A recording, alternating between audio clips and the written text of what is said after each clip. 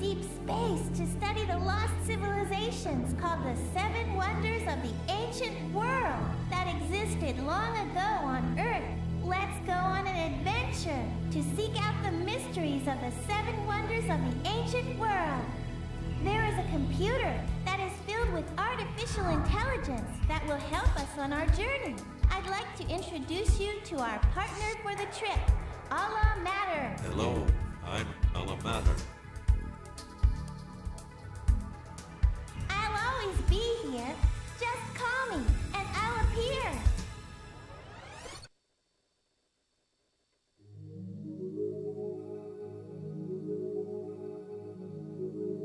To understand the seven wonders of the ancient world, it is necessary to know the meaning of the number 7, the most mystic and complete number of all.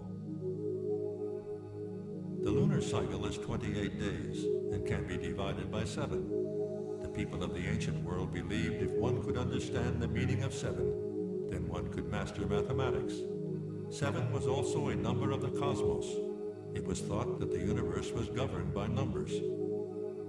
When any of 7 things were assembled, it was believed they could form a complete universe.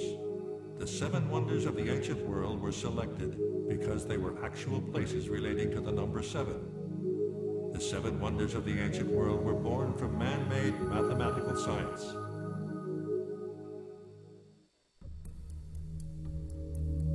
The idea that the foundation of the universe is based upon numbers is demonstrated in proportions. Beauty is something that, when viewed from any angle, always has the same aspect ratio. Therefore, the basis of beauty is numbers. But unfortunately, we rarely find anything with such good proportions in nature. When things are placed far away, they seem smaller. When 2 objects are placed side by side, one always seems smaller. It is because of this that humans look beyond nature, and were driven to build structures that adhere to the principle of numbers. These creations became the symbol of beauty. Ancient people were amazed by these structures and came to believe that objects of beauty were those made by mankind. The 7 wonders of the ancient world were chosen by Philon, a mathematician who lived around 200 BC. He chose wonders that existed at that time in the Mediterranean Sea region, or those that lay in ruins, but whose incredible stories remain. His selection is extremely interesting. What compelled Philon to choose 7 wonders? I believe it was directly related to the fact that he was a mathematician. In his era, mathematicians were symbolic heroes of perfection.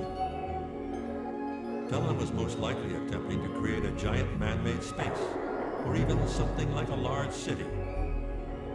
For this, he selected the 7 wonders of the ancient world.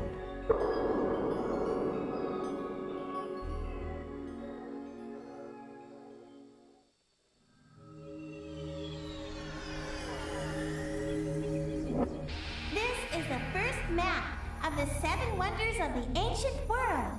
By using the maze, try to find all 7 maps. Whenever you don't understand what to do, just call me. Let's start from the pyramids of Giza. This is the entrance to the Hypermaze.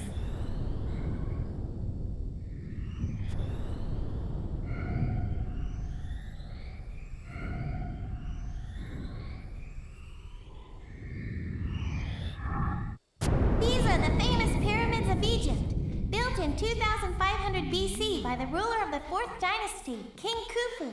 They are located near the city of Giza.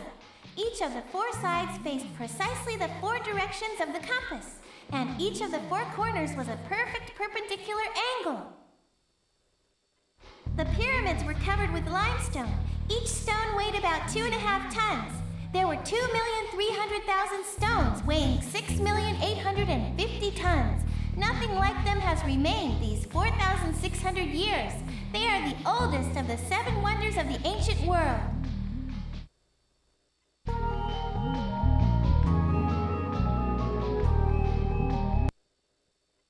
In this window, you can find information related to the 7 wonders of the ancient world. By pressing the right and left sides of the direction button, you can change the display of all matter. Press the A button to jump to the next program.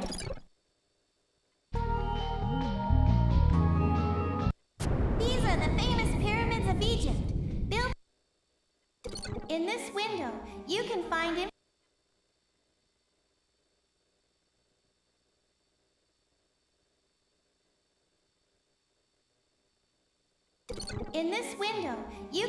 information related. These are the famous pyramids of Egypt, built. The pyramids were covered with limestone. Each stone weighed.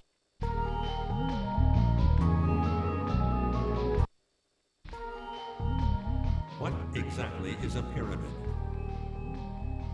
It is mostly known as a large tomb, but in actuality, it was a measuring device used to keep track of time and the seasons. Many of the ancient large stone memorials served as observatories and representations of the seasons. All of them calculated the passage and flow of time. This was the function of the early pyramids. A pyramid calculated time, and that in itself made it a timeless thing, recognized as having the power to bring about the rebirth of each season. Because of this, there were cities in post-revolutionary France that built pyramids as memorials. Even today, there is a pyramid at the Louvre Museum in Paris. As an infinite object marking time, the pyramid has a large effect upon all of us, even today.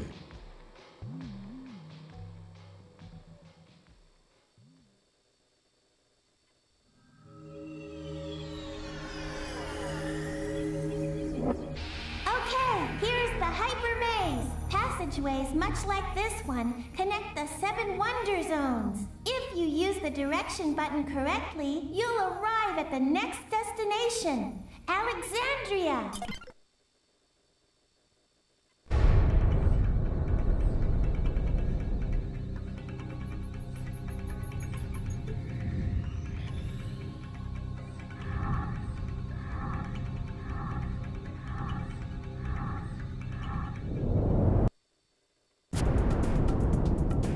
Reaching upwards toward the sky is the lighthouse of Pharos Island. Built 2,300 years ago by King Ptolemy II in Alexandria, a city in which it was said the only thing lacking was snow.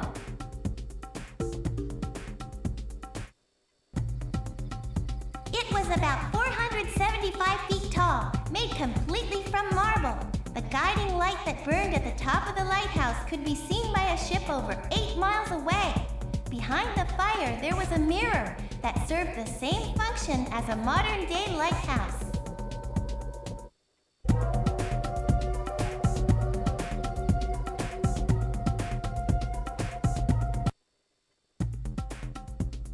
The Lighthouse of Alexandria was built both for communication and for information management systems. It can be stated that the lighthouse was one large information processing mechanism, especially since later, a gigantic library was built in the city of Alexandria. All the knowledge of that time was collected here.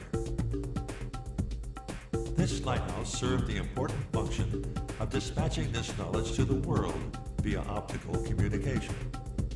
This lighthouse was certainly not only for the purpose of guiding ships. Rather, it was to broadcast the wisdom of Alexandria. This system resembles very much the optical communication systems that the metro culture of today is attempting to create for the information highway.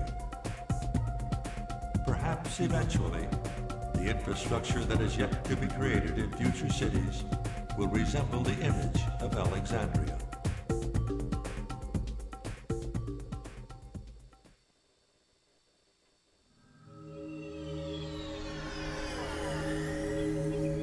This is a map of the island of Rhodes, our next destination.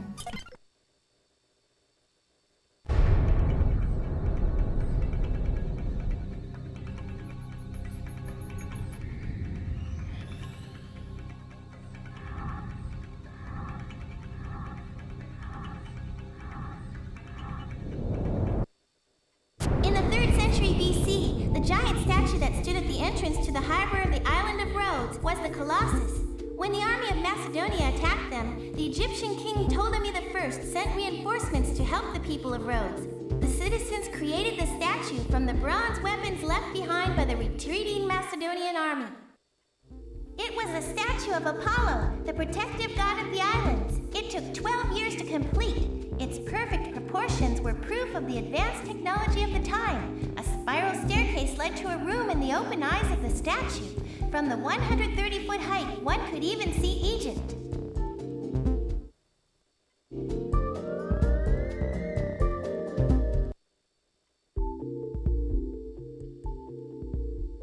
It is said that there was a huge statue of Apollo on the island of Rhodes.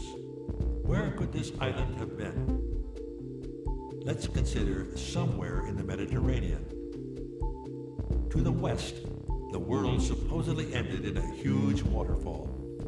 So, it must have been someplace to the east, toward Turkey and the Orient. The island of Rhodes sat directly on the border between Europe and the Orient. Most likely, because Apollo was the god of the sun and the east, the statue was built in the east. The island was a place where east met west, where people, cultures, and trade all mixed together, like the waterfront areas of today. Many rules were created that were completely different from the cultures that surrounded the area. We would call it an economic free trade zone today. On the island, many different people came and went, and it served as a checkpoint as well as a customs area. Something like a symbol or gate in a modern-day city, or like an ancient Hong Kong.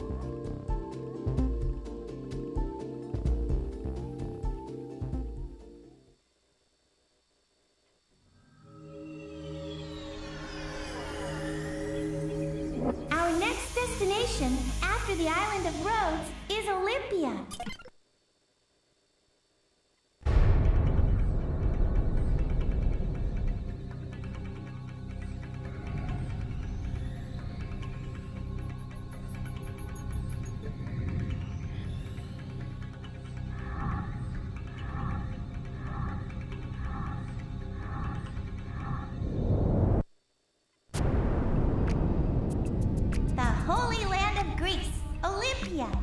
In the 5th century BC, the Greek Union, after defeating Persia, built a shrine to Zeus to show off their power.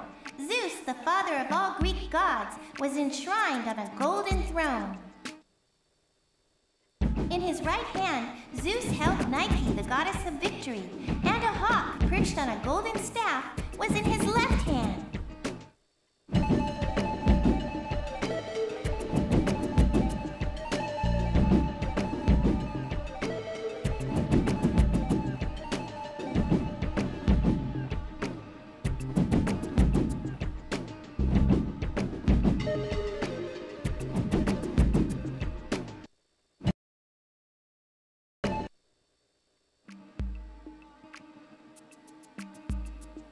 The Temple of Zeus is a place for the reverence of the god of men.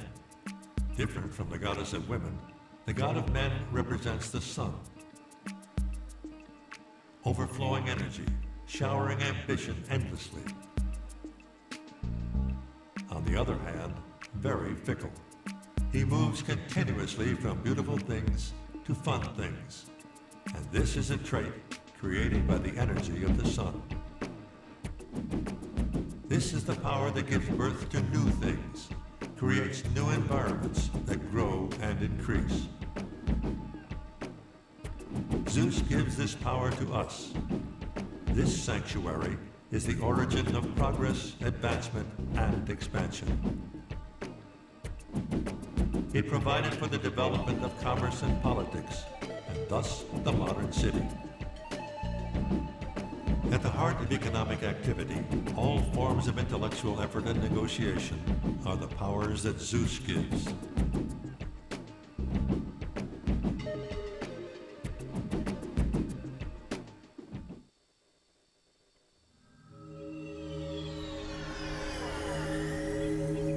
The next destination is Ephesus, home of the Shrine of Diana.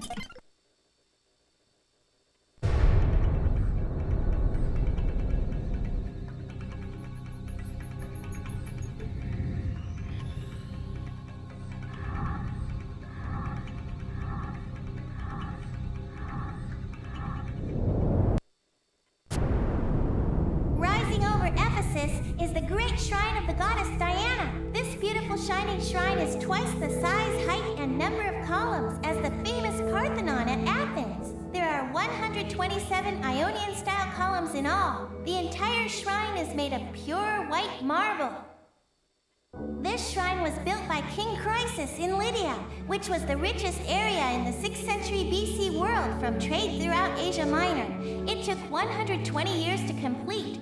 The goddess Diana was called Artemis in Greek. She had many breasts representing prosperity and quite a sensual figure.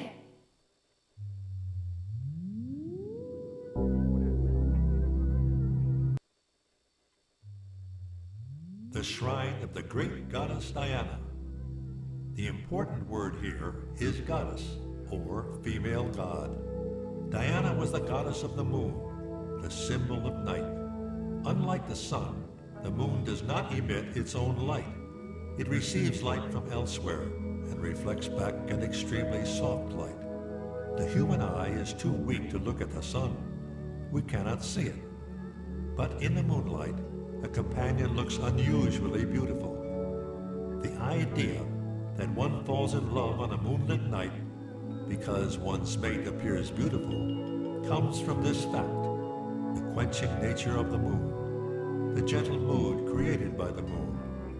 This is the power of the goddess. The goddess that symbolizes this naturally becomes the core of healing powers.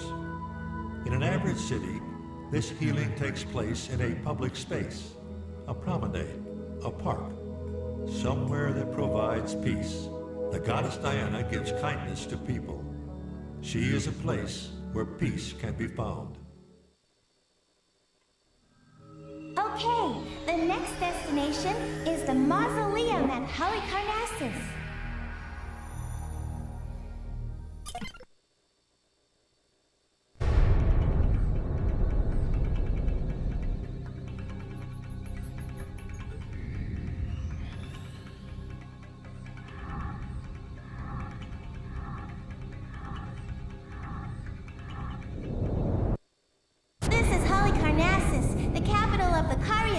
That flourished in Asia Minor during the mid-4th century BC. The edifice that towers over the central square is the Mausoleum of Mausolus, built by Queen Artemisia, the most opulent tomb ever constructed. We derive the word mausoleum from his name. To build this mammoth mausoleum, the best architects and sculptors were summoned from all over Greece. But Queen Artemisia never saw the completed structure. She died 2 years after her husband. Marble statues of the king and queen riding their horse carriages stand close together on top of the mausoleum.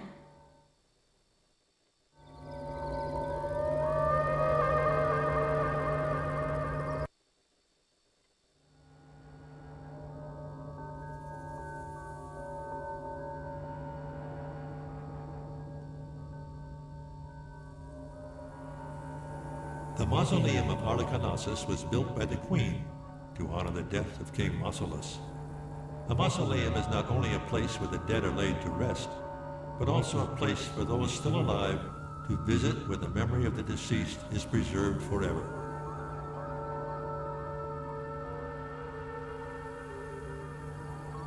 A place for family members to offer flowers and converse with the dead.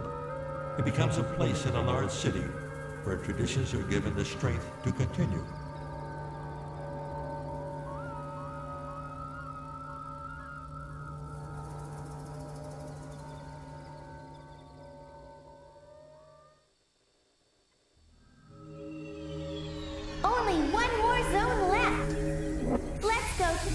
Destination, the Hanging Gardens of Babylon.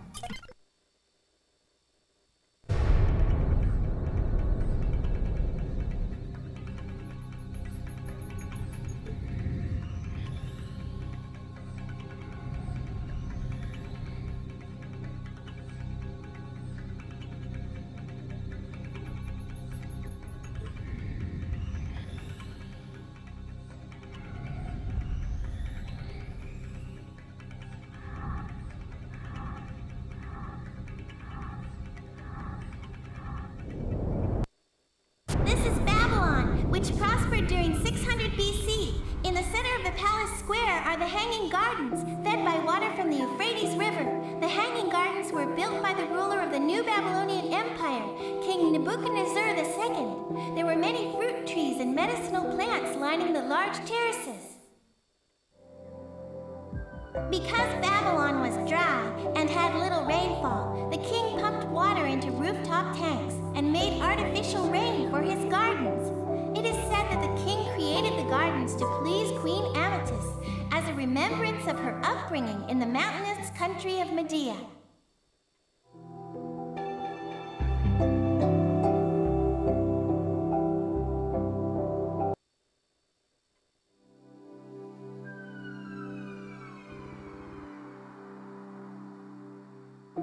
The Hanging Gardens of Babylon were not simply gardens. They were ecological gardens, employing extremely advanced techniques. The gardens were built in the middle of a desert where there was no foliage. How was it possible to build a garden in such a desolate place? The answer is in the word hanging. Notice how the gardens hang down from a very high level, created in steps and terraces. Why was this form of layering necessary? One reason was to let sunshine reach all the plants. Another was to allow water to flow down through all the levels. Most likely nutrients that aided growth were added to the plants. Today we call this hydroagriculture or hydroponics. It was a man-made growth mechanism, a structure built as an ecological or even a biotechnological space for the creation of completely new fauna. It is proof of how the people of that time realized the importance of greenery.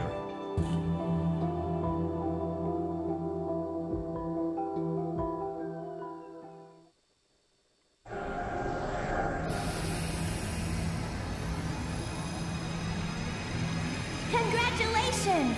You've collected all 7 wonder maps.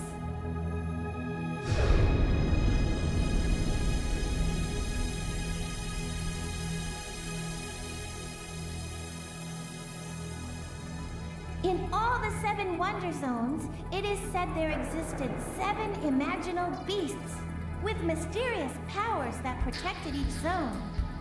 Once all of these 7 beasts have been brought back to life, the great Alamata Library will be recreated.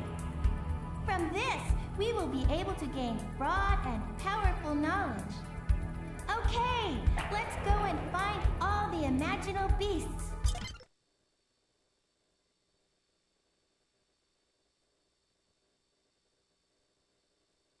After selecting the coin icons, press the A button to bring the Imaginal Beasts back to life.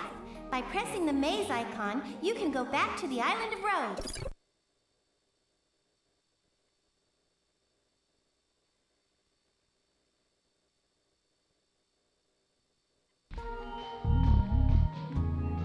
The Sphinx is the imaginary beast that protects the pyramids of Giza. Greek mythology tells of the riddle asked by a sphinx. What walks on 4 legs in the morning, 2 legs at noon, and 3 legs in the evening? The answer is human life. The question the Sphinx asked is one of cycle. That which prospers eventually dies out. Then it is reborn. Prehistory and early civilizations were acutely aware of this cycle. Because of this, a sphinx was placed in front of the pyramids to give them a cyclical image. However, our modern civilization that creates our cities has little or none of this cyclical consciousness.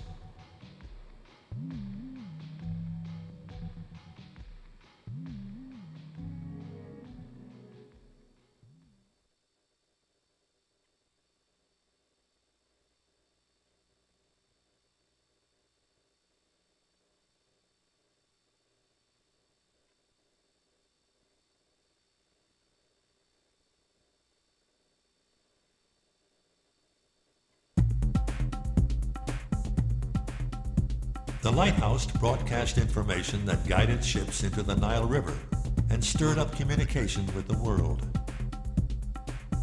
When I think of what beast might be associated with the lighthouse, a dragon certainly comes to mind. The Eastern and Western ideas of dragons are quite different. The Western dragon is a fierce, fire-breathing beast. Like the rays shining from the lighthouse, the dragon breathes fire to announce its existence.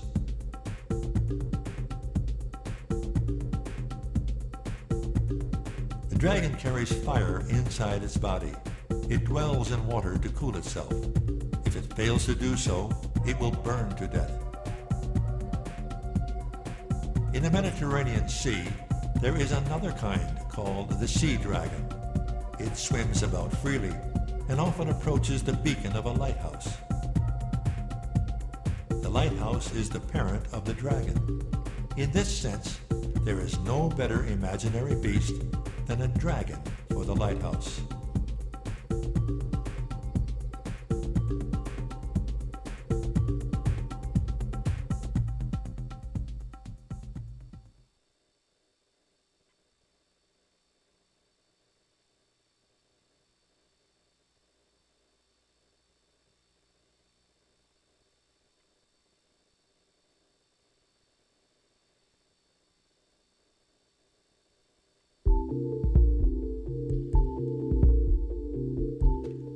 The statue of Apollo was built in a port city.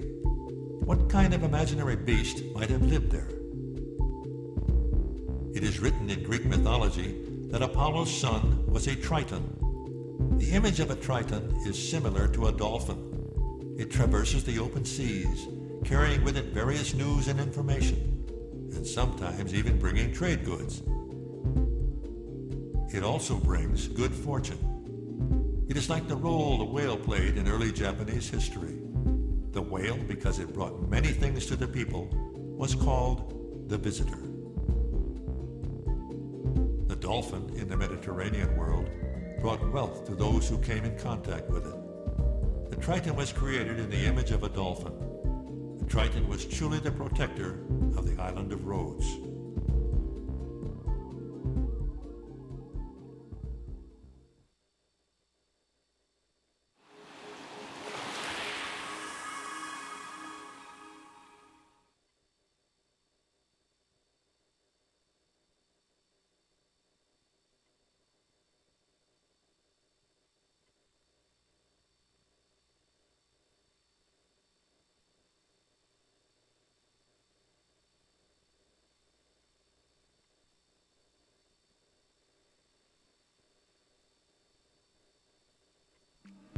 Zeus, the god of men, the god that goes forward with unlimited ambition. For him, there is no better imaginary beast than Pan. Pan is also called the satyr.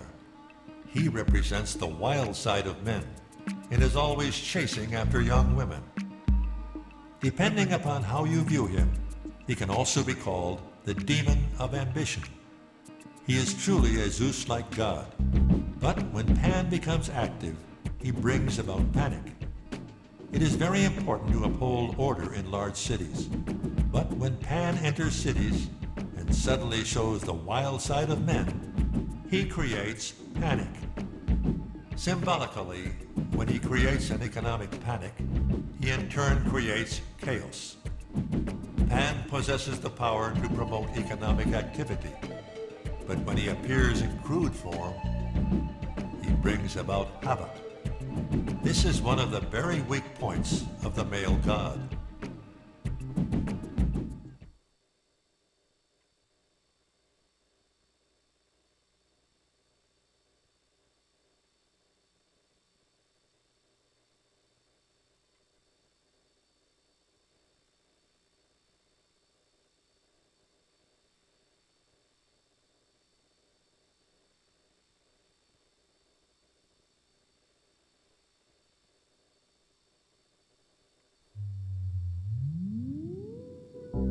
What would be an appropriate beast for the goddess of healing? The snake is very suitable, as it represents rebirth.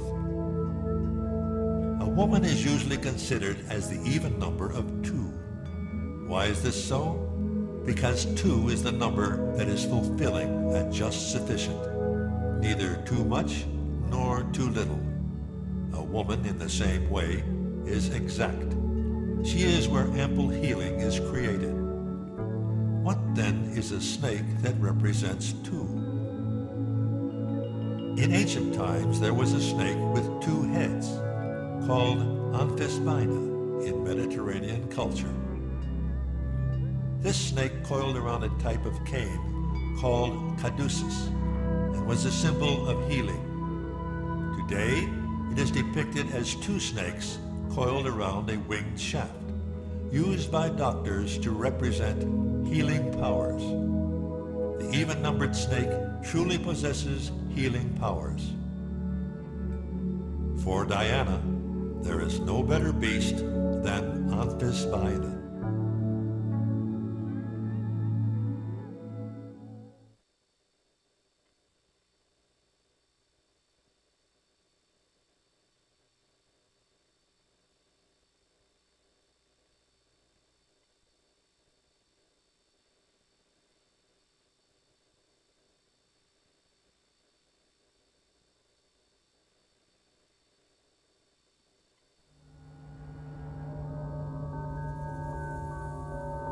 There were many causes of death for the Mediterranean kings of ancient times. The most frequent were poisoning and assassination. Many died from drinking the poison of a bitter enemy. Even though family members prayed for the dead, it was very important to cleanse the body of any poisonous liquid. For this reason, I think it is appropriate for the sacred beast that might have lived in a mausoleum to be a unicorn. A unicorn can purify all poisons with its horn. If a unicorn dips its horn in tainted water, even the strongest toxins will disappear. In a certain sense, the unicorn is the person killed by the bitter enemy. The only thing that can pacify him and cleanse him of the poison is a virgin. A pure, untainted woman can pacify a resented man. The unicorn opens its heart only to such a woman, and this puts it at ease. This is truly a relationship in which a devoted queen can comfort a begrudged king. A unicorn and a virgin, a crazed king and a gentle queen.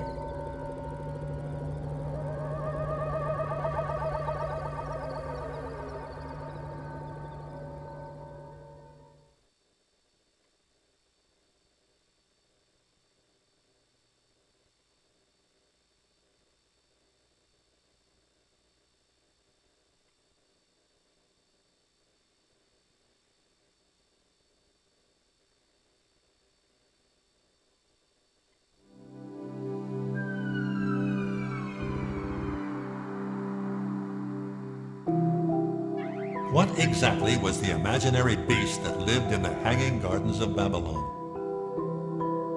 One possibility is the imaginary beast known as Manticore, a creature with the body of a lion and the face of a human.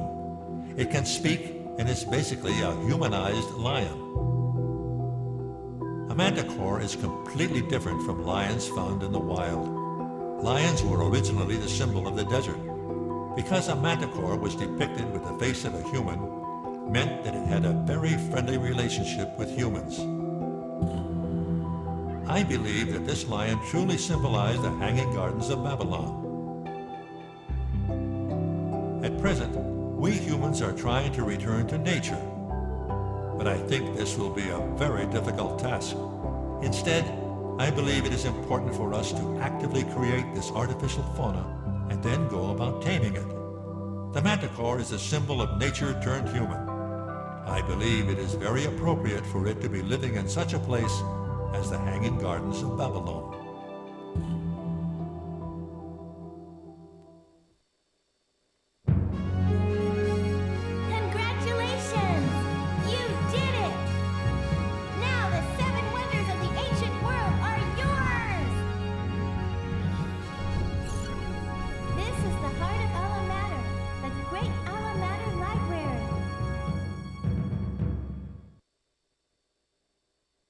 Try the Goku button to hear how to use the library.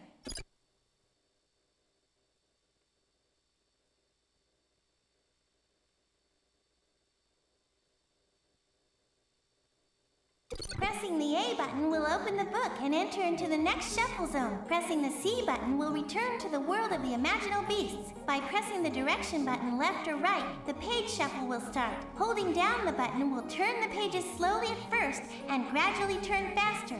Releasing the direction button will stop the shuffling. The index menu will open when you press the A button.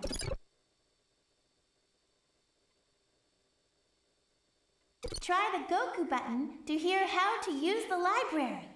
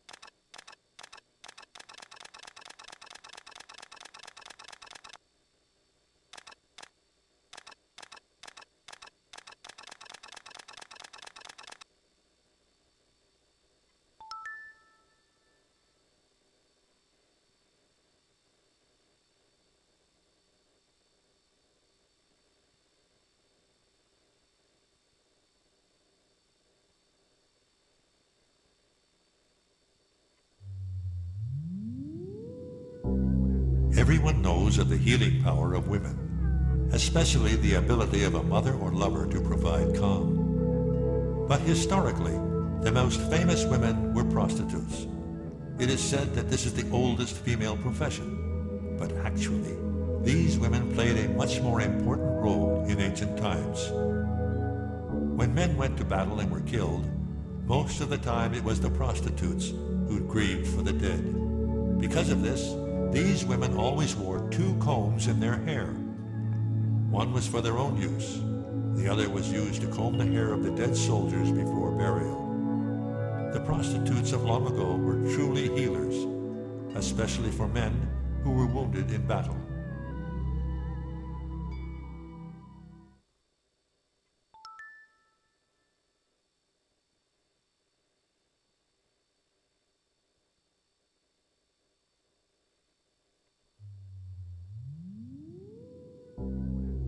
There have always been tales of the magical powers of the moon and how it provides us with a wonderful feeling through a very mysterious energy.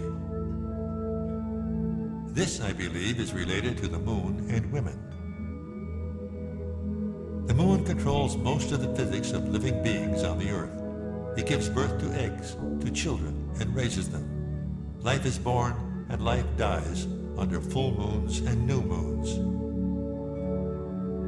Women have the lunar power of governance. Unfortunately, man has leaned towards the sun and lost the physical powers of the moon. The moon exists inside a woman's body. By this moon, she governs physics. The gentleness of women, the moon, and physical governance are all interrelated.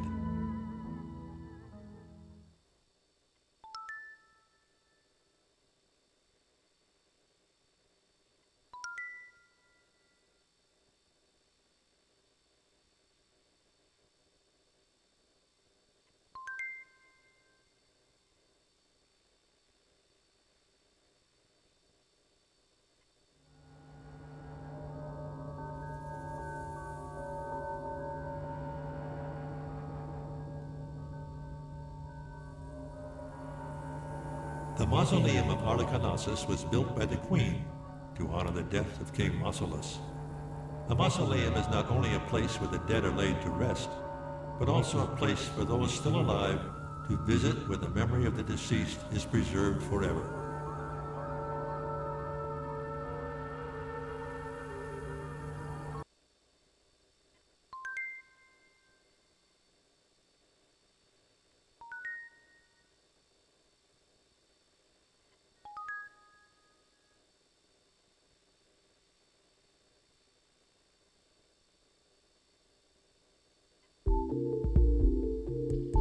There are many theories behind the statue of Apollo at Rhodes. The most popular of these is that the statue stood with legs apart, and ships went in and out under this arch. The ancient drawings of the Seven Wonders seem to support this theory. But a statue standing with legs apart is quite difficult in an engineering and architectural sense.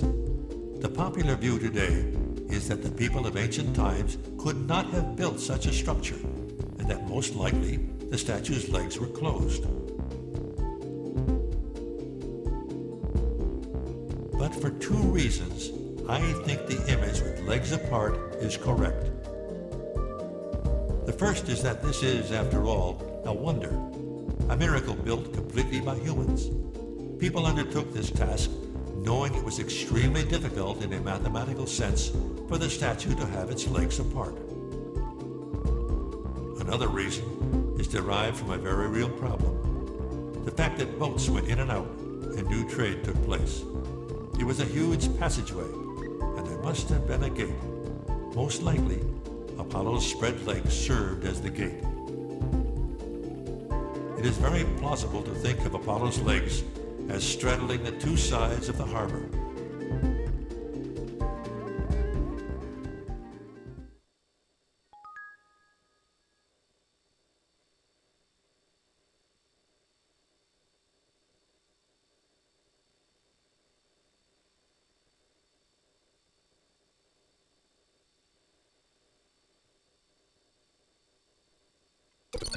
The index menu selected in the shuffle zone will open. Use the direction button to select items you wish to see, then press the A button to access your choices. Use back and next to open menus that are before or after your present location.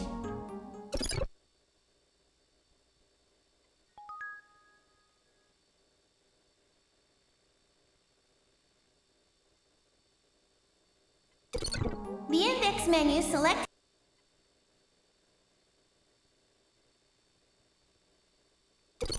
The index menu selected in